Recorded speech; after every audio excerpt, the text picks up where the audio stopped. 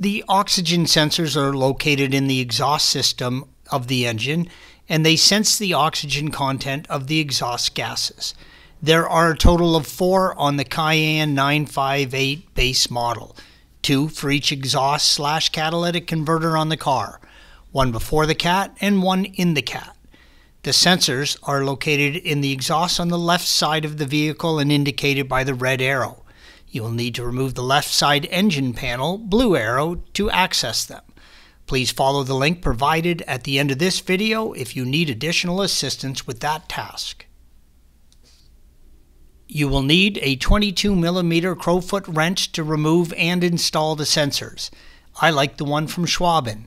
It saves adding extensions and universal joints.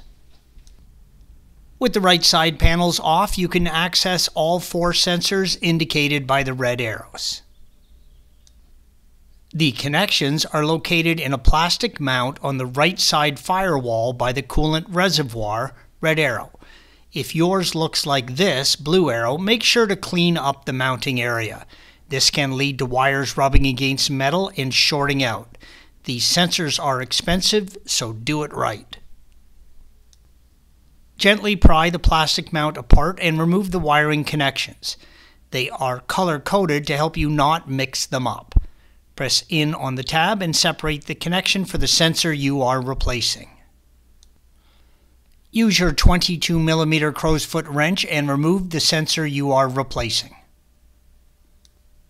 All modern O2 sensors come with some anti-seize installed on the threads. Make sure not to get this on the working end of the sensor. Installation is the reverse of removal. Make sure to clean up any wiring, routing, or mounting issues. Thanks for watching. Be sure to subscribe to our channel and check out another video in this series.